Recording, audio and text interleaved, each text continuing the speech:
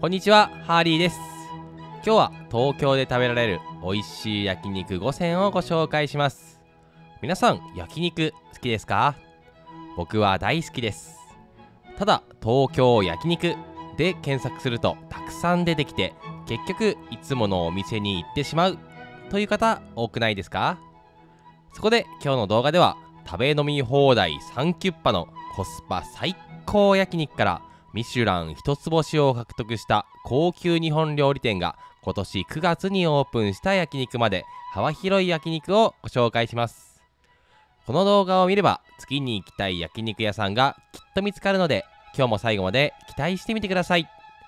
僕のチャンネルでは池袋、銀座エリアを中心とした東京の美味しいお店をご紹介しているので、今日の動画いいなぁと思ってくれた方はチャンネル登録といいねボタンを押してくれるとすごく嬉しいです。今日ご紹介する5つのお店の場所はこちらになります。それでは早速参りましょう。1つ目のお店はホルモンまさるさんです。田町駅、三田駅から慶応大学方面に歩いて3分くらいのところにあります。まさるさんは食べて飲んでも4000円、コスパ最高の焼肉屋さんです。店内は黙々とした大衆焼肉の空間です。お客さんは30代から60代のサラリーマンが2人から4人のグループで来ています。焼肉メニューは1人前400円からと驚異的な価格です。お肉のランキングもあるので、どれを頼むか迷うという人も安心ですね。ドリンクも1杯350円からという破壊的な価格ですよ。さあ、まずはビールで乾杯です。仕事終わりのビールは生き返りますよね。お肉は名物のカルビからスタートです。幅なんと30センチものお皿にデカデカと乗ったカルビはすごくインパクトがありますよね。薄切りになっていてものすごく柔らかく、程よい霜降り感が非常に美味しいです。お次はタンです。見てください、この分厚いタン。これが500円って本当にいいんですかとびっくりするくらいお得ですよね。めちゃめちゃ分厚くコリッコリのタンは何個でも食べられるほど美味しいです。他にも千葉県のブランド豚ハヤシポークや綺麗な赤身のロースなど、どのお肉も本当に美味しいです。中でもホルモンまさるという名前の通り、ホルモンはビッグサイズのゴロゴロカットで出てくるので、ホルモン好きにはたまらないお店ですよ。そしてまさるさんで何よりも素晴らしいのがそのコストパフォーマンスです。僕は男性4人で行って全メニュー制覇し、さらに何品かリピートオーダー、ドリンクも1人4杯くらい飲んで1人当たりなんと4000円ちょうどでした。こんなにもたくさん飲み食いして4000円というのは破格のお得さだと思うので、今日はいっぱい食べるぞという時にぜひ行ってみてくださいね。まさるさんに行く時の注意点としては、服に匂いがしっかりとつくので、匂いがついてもいい服装で行くのがポイントです。また予約は電話のみで、電話はお昼の3時から夕方の5時までしかつながらないことが多いですよ。予約は 2,3 週間前でないと取れないので、予定が決まったら早めに取るようにしてくださいね。2つ目のお店は肉友さんです。大手町駅、神田駅、三越前駅の間、日本銀行のお隣にあります。肉友さんはあの吉祥寺の大人気店肉山のオーナーが監修したコスパ最高の肉ビストロです。店内は落ち着いた洋食店のような空間です。お客さんは30代から60代のグループで来ている方が多いです。男性が多めなんですけど、女性のお客様もいらっしゃいますね。完全個室席もあるので、6人から8人のグループでも使いやすいです。夜のメニューは7150円のコース一択です。肉友さんはこのコースがめちゃめちゃお得なので期待してみてくださいね。まずは前菜のスペイン産生ハムとハラミ、豚肉のフリットです。お肉屋さんだけあってしっかりと肉感のある前菜で、これだけで乾杯のビールが開いちゃいますね。サラダは鶏ささみと夏野菜のエスカベッシュ風で、酸味とピリ辛さがあるさっぱりとした夏らしいサラダです。お次は豚タンの香草パン粉チーズです。これ見てください。まるでバケットのように分厚い豚タンですよね。こちらの豚タンは牛に比べて脂肪分の少ない豚タンのさっぱりとした味に、チーズのまろやかさ、香草のすっきり感がマッチして素晴らしいトリオになっています。固めの肉質の牛タンとは違って、豚タンの柔らかくしっとりとした肉感も素晴らしいですね。お次はロースと肩ロースです。皆さん、ついにメインが来たかと思いましたよね。実はこれメインの一つ前のお料理なんです。こんなにもボリューミーなお肉がメインじゃないなんて驚きですよね。お肉はチリマスタード、わさび、塩コショウ、大根おろしなどの調味料とともにいただきます。メインの前にチュニジア生まれのハリッサを使ったピリ辛の子羊のスープをいただいたら、いよいよメインの牛ステーキの登場です。見てください、この美しさ。ピンク色に輝く内もも肉とこんがりと焼かれたロースは見た目からそそられますよね。内もも肉は牛肉の中でも最も脂が少なめと言われるだけあって、非常にさっぱりとした味わいです。一方ロースは脂身もついてくることで、脂の甘さも感じられて、内もも肉といいコントラストになっています。ボリュームもしっかりとあるので、たくさん食べる人も大満足になりますね。締めの鶏だしの雑炊はごま油と胡椒が効いた落ち着く味わいです。最後は肉友さんの店内で作る自家製プリンとコーヒーまたは紅茶が出てフィニッシュです。7150円のコースと聞くとちょっとお高めかなと思うかもしれないんですけど、実際に食べてみると、これが7150円は安すぎると思えるほどコスパ最高の肉レストランですよ。ちなみにランチの名物ローストビーフ丼は日本橋ランチ5選という動画でご紹介しているので、気になる方は概要欄からご覧くださいね。3つ目の店はジンギスカン楽太郎さんです。池袋に2店舗、新橋や門前仲町、中野にも店舗があります。楽太郎さんは食べ飲み放題が3キュッパ、コスパ最高のジンギスカンです。池袋では離れの方が比較的入りやすくて落ち着いているので、今日は池袋の離れをご紹介しますね。店内はカウンター8席とテーブルが1卓あります。お客さんは若者から大人まで幅広い年齢層の方が友人同士、ご夫婦など幅広いシーンで来ています。メニューはこちらです。アラカルトもあるんですけど、楽太郎さんといえば3980円の食べ飲み放題が有名なので、こちらを選びましょう。食べ飲み放題にしても選べるドリンクがほとんど変わらない点が楽太郎さんの魅力ですよ。さあ、まずはビールで乾杯です。正直ビールの注ぎ方が雑というのは残念なんですけど、この価格の食べ飲み放題なら許容範囲ですね。それではジンギスカンを焼いていきましょう。まずは王道のラムショルダーをいただきます。こちらのラム肉めちゃめちゃ美味しいです。正直3キュッパの食べ飲み放題ということはラムの味がいまいちなんだろうなと思っていたんですけど、肉質がすごく柔らかく、脂の甘みも感じられます。肩ロースももっちりとした噛み応えで、ラムの濃厚な旨味が感じられましたね。ラムの風味もきつくなく、ちょうどいい香りなのでお箸がどんどん進みます。人気のラムソーセージはパリッと食感ですごく美味しいです。他のお肉も本当に美味しく、全部食べても翌日に残らない軽さなので、牛や豚の焼肉以上に大満足になりますよ。食べ放題メニュー全部を食べた僕の感想としては、王道を行くならラムショルダー、がっつり好きならラム肩ロース、変化球ならソーセージがおすすめですね。強いてデメリットを言えば、ドリンクの注ぎ方が雑なこと、野菜はもやしとニラが多いこと、ご飯が硬くて美味しくないこと、店員さんの接客がサバサバとしていること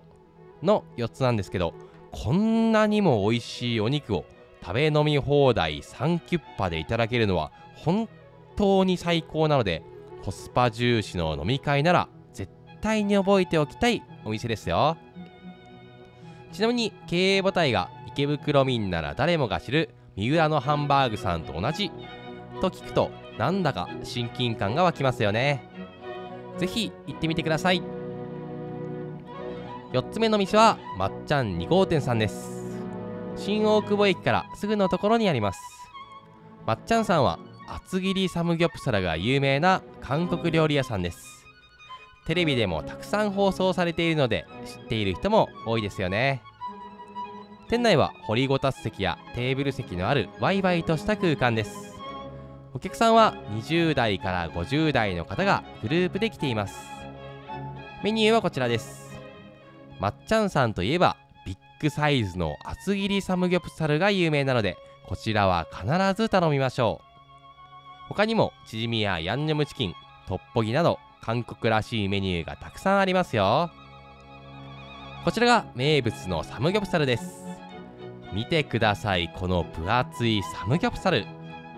まっちゃんさんのサムギョプサルは厚さなんと3センチもあるビッグサイズで提供されます。店員さんがちょうどいい食べ頃まで焼いた後にカットして提供してくれるので、友人との会話に集中できるのが嬉しいですよね。正直サムギョプサルの味自体は感動というレベルではないんですけど、これほど分厚いサムギョプサルをたくさん食べて、さらに友人とたくさん飲んでも1人当たり3000円から4000円くらいという最高のコスパが魅力的なお店ですよ。サムギョプサルの味だけに注目すると、お隣にあるクルムさんの方が美味しいと思うんですけど、クルムさんは予約の難易度が高いので、テレビに出ている知名度や入りやすさも考慮すると、まっちゃんさんがベストなお店だと思います。みんなでワイワイと楽しめる美味しいサムギョプサルを食べにぜひ行ってみてください。最後のお店は銀座アザスさんです。銀座駅 B6 出口からすぐヒューリックビルの11階に入っています。アザスさんは今年9月にオープンした上品な焼肉屋さんです。ミシュラン1つ星を獲得したことのある日本料理銀座吉沢さんの系列店ですね。店内は落ち着いた明かりの照らすすごく綺麗な空間です。お客さんは20代から60代と幅広い年齢層の方がデートや友人同士で来ています。メニューはこちらです。特におすすめなのはレモンネギ上タン塩、ミルフィーユユッケ、肉寿司盛り合わせと炊き込みご飯なので、迷ったらこの4つを選びましょう。ドリンクもビール1杯748円、ワインボトルも3000円台からと、この空間にしてはすごくお手頃価格で楽しめますよ。さあ、まずはビールで乾杯です。仕事終わりのビールは生き返りますよね。キムチの盛り合わせは追いキムチ、角的、白菜、山クラゲの盛り合わせなんですけど、特に山クラゲのコリッと食感がたまらなく美味しいです。山クラゲとは別名茎レタスと呼ばれる食材で、ザーサイのようなコリッと食感を楽しめる食材ですね。アザスさんのサラダはなんと卵白でかたどった牛さんが乗ってきます。こういう遊び心のあるサラダは見ているだけでも楽しめますよね。そしてこちらが名物の一つ目、ミルフィーユユッケです。こちらのユッケはお肉の合間に白菜と長ネギ、ごま油が使われています。一口食べると柔らかい生肉が舌の上でしっかりと感じられて、そこに白菜と長ネギのシャキシャキ食感、ごま油の風味が加わってめちゃめちゃ美味しいです。生肉好きの僕みたいな人には絶対に頼んでほしい一品ですね。続いて肉寿司の盛り合わせ、左から赤身、中トロ、大トロ、トロタクです。赤身はしっかりと肉質がある一方、大トロはお口の中でお肉がすっととろけていく上質な味わいです。数あるお肉の中でも肉寿司はお肉やご飯の味がはっきりと出るので、肉寿司が美味しいかどうかでその焼肉店が美味しいかどうか分かりますよね。2つ目の名物、レモンのネギタン塩はタンの上にレモンがたくさん乗っていて、見た目から楽しむことができます。タンを焼いた後ネギを乗せていただくんですけど、タンにしっかりとレモンの風味がついているので爽やかにいただくことができますね。厚切りハラミは厚さ約3センチもあって本当に肉厚ジューシーで旨味がはっきりと感じられます。上カルビはお口に入れるとほろっととろけて、油の甘みと牛肉の旨味が感じられます。そしてこちらが僕おすすめの土鍋ご飯です。北海道産ゆめぴりかを使用したホックホクのご飯はお米本来の甘みもしっかりと感じられます。さすがは和食名店プロデュースと思わせる上質なご飯なので絶対に頼んでほしいですね。ちなみにあざすさんや銀座吉沢さんなど吉沢系列は吉沢さんご夫婦で経営されていて、系列店の銀座吉沢はミシュラン1つ星を獲得、銀座いぶきさん、六本木吉沢さんは食べログ100名店を獲得するほどに成長させた凄腕の持ち主です。店名のあざすはありがとうフランクに言ったあざすから取っていて、その理由は和食屋さんは敷居が高いので焼肉屋さんをやるからには和食屋さんと同じクオリティの食材をもっとファミリーや若者を含めてカジュアルに楽しんでほしいという思いからあざすというカジュアルな言葉を店名にしたらしいですよ。店員さんの挨拶もあざすなので、デートにも使える上品な空間でありながらカジュアルに楽しめる心地よいお店ですね。ちなみに完全個室席はエレベーターを降りてすぐ左にあるので、誰にも会いたくないお忍びデートや接待にもおすすめですよ。ぜひ行ってみてください。今日は東京で食べられる美味しい焼肉5選をご紹介しました。皆さんの気になるお店はありましたか？今日は5つのお店をご紹介したので、僕の方で分かりやすいように表にまとめてみました。あくまで僕個人の感想なんですけど、参考にしてもらえると嬉しいです。最後に僕のおすすめのシーンをご紹介します。食べて飲んでも4000円、コスパ最高の大人気焼肉ならホルモンまさるさん。吉祥寺の大人気店肉山さんのオーナーが監修、美味しい赤身肉をいただける肉ビストロなら肉友さん。食べ飲み放題3キュッパ、コスパ最高の美味しいジンギスカンなら楽太郎さん。テレビでも多数報道されるお手頃価格でワイワイ楽しめるサムギョプサルならばっちゃんさん。今年9月にオープン、